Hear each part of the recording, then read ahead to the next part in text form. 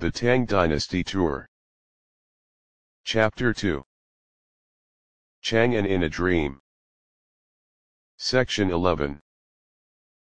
Delicious Food and Family Affairs.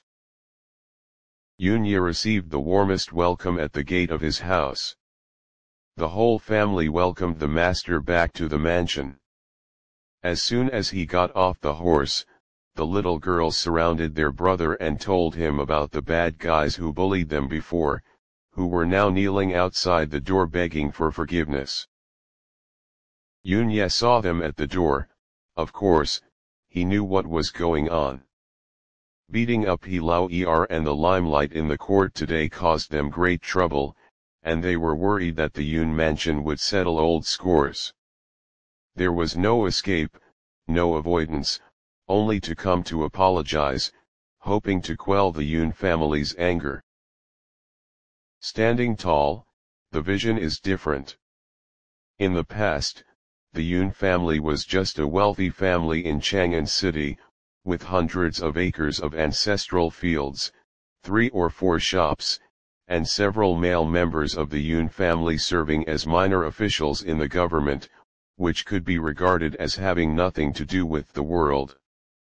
It was only because of the involvement of the famous Yunhong rebellion that they suffered this great disaster. Who is Yunhong, the father-in-law of Sui Prince Yonhong, an ugly person with a bad character, is known for his corruption and fickleness in Chang'an. When he was in the limelight, even Emperor Larvae had served under him.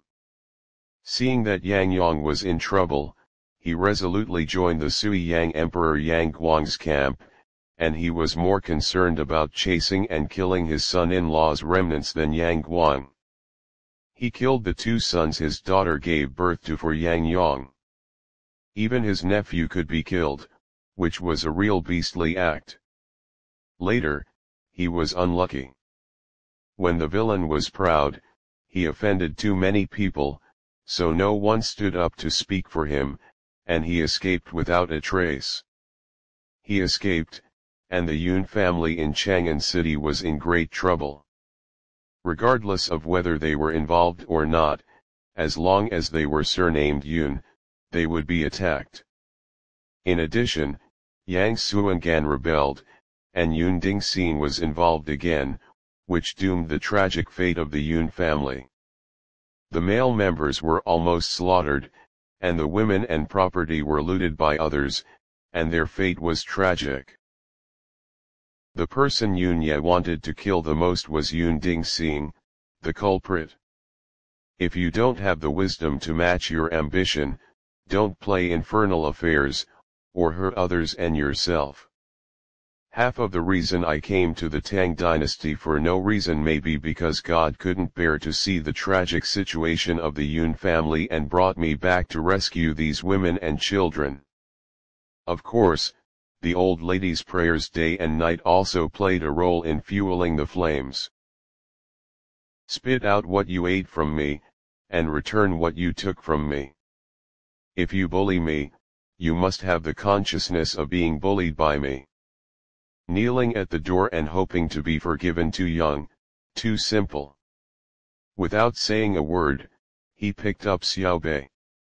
The girl was squeezed outside and cried wow wow. He wiped Xiaobei's tears and said to the housekeeper aunt, find out the details of the Yun family's previous property, calculate how much income there should be over the years, and let them pay double. After finishing speaking, he took a group of little girls back to the mansion. This trivial matter did not require the Marquis to come forward, and a housekeeper in the family was enough. Now, his top priority was to see how the fat pig was being cleaned up, and the whole family was waiting to eat. The housekeeper aunt also felt that it was a bit embarrassing for the dignified Marquis to deal with such a matter, so she hurriedly went to discuss it with the old lady to see if there was any forgotten Yun family property. The servants closed the gate of the Yun mansion, and the merchants and minor officials outside knelt more respectfully. The Yun family master was back. A big fat pig was hung on the shelf outside the kitchen, and the butcher cleaned it up cleanly. Yunye directed the butcher to cut the pork into pieces. Spare ribs, tenderloin, pork belly, and fat were specially left out, and then found the hind leg meat with fat and lean and ordered it to be chopped into minced meat for later use. 4 pig's trotters are not enough, so Yunye bought a cart of pig's trotters in Zishi early on.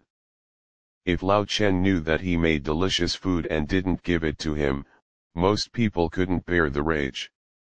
To avoid a few beatings, let's make his share together. The cooking utensils made in the military camp had been sent back long ago.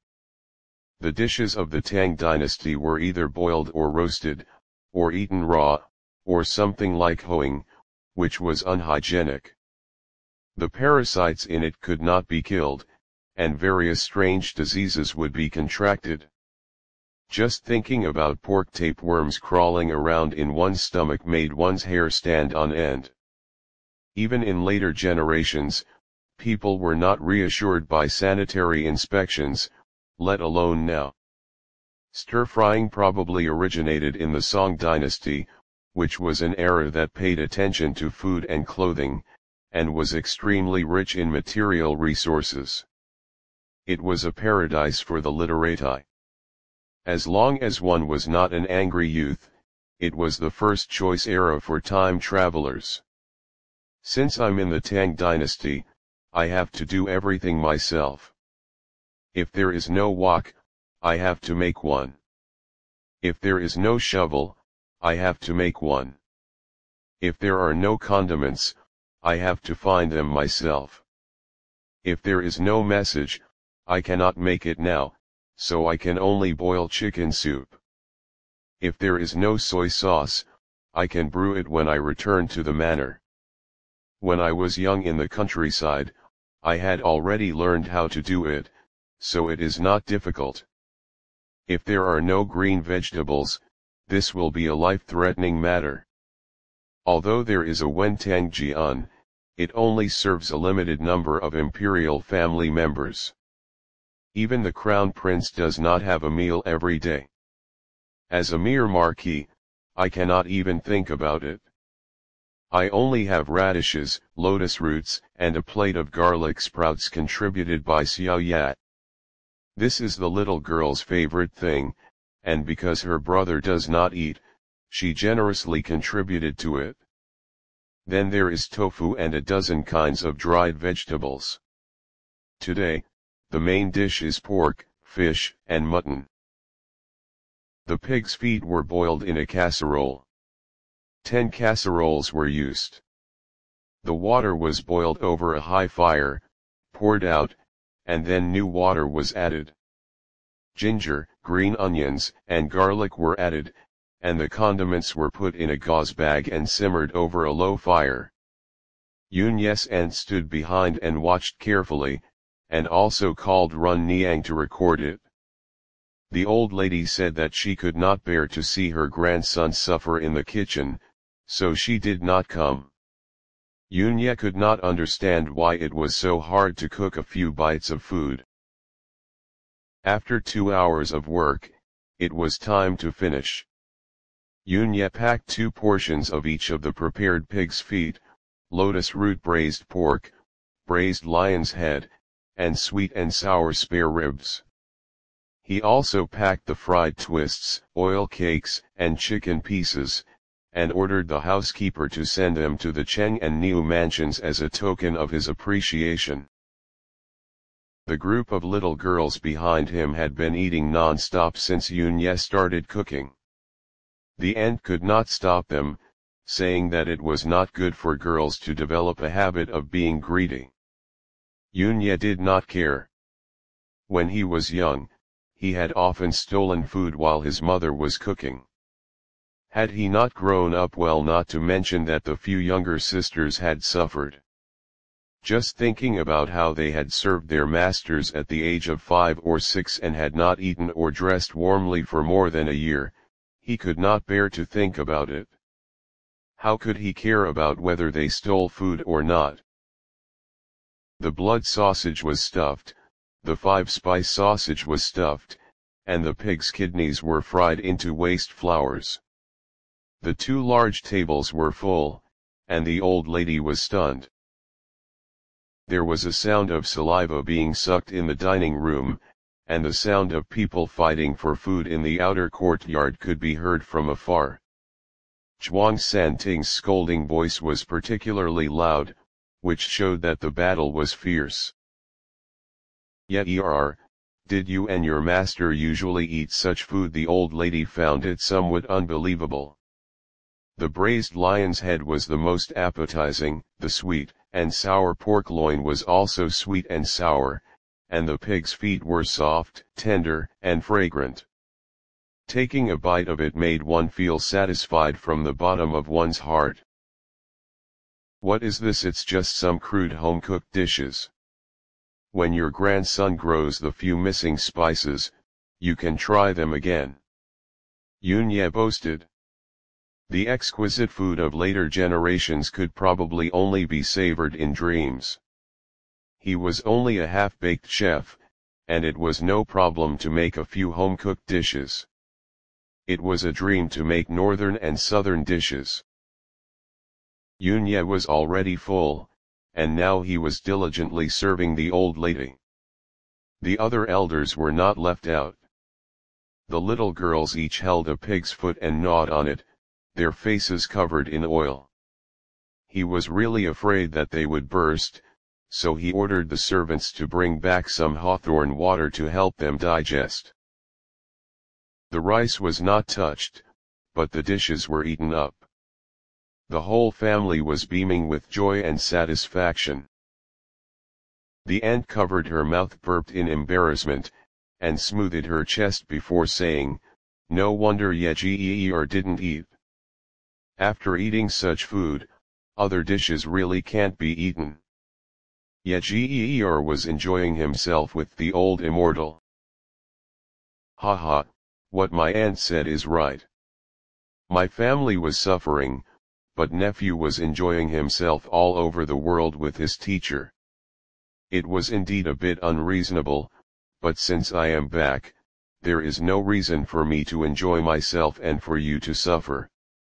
Who owes my family's life, who owes my family's money, all of them should be counted one by one. Don't be merciful. Since His Majesty has made a great show of promoting me, he will not stop me from taking revenge. It's up to you. If some elders and sisters plan to return to their husbands' families, tell grandma, I'm not an unreasonable person. They ruthlessly drove my Yun family's daughters out, so they had to take them back with great fanfare. Except for my Yun family, they don't even think about coming to the door. If they are humiliated when they return to their husband's family, I will make it difficult for them to live or die." Just now in the kitchen, my aunt said that several aunts and sisters had children at home and wanted to go back because their husband's family came to pick them up.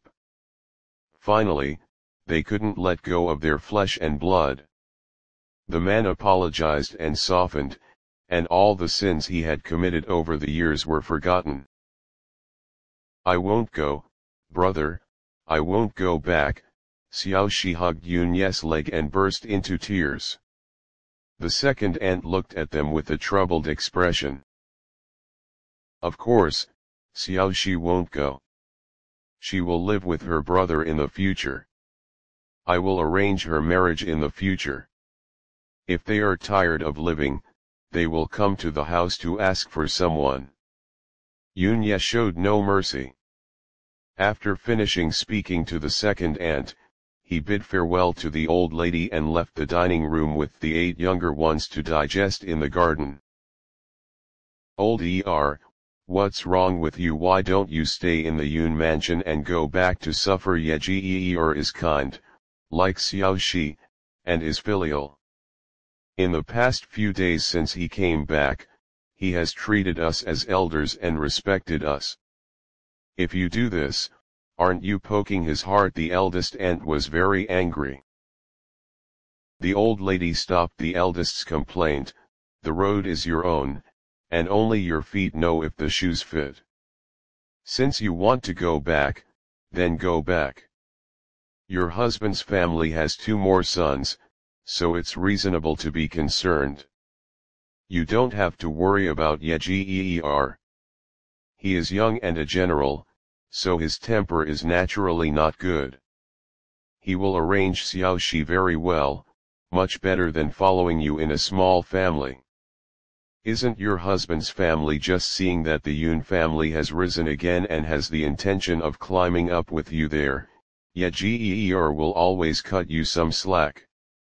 Take 300 guan of money when you leave. This is your nephew's private money for you, just in case.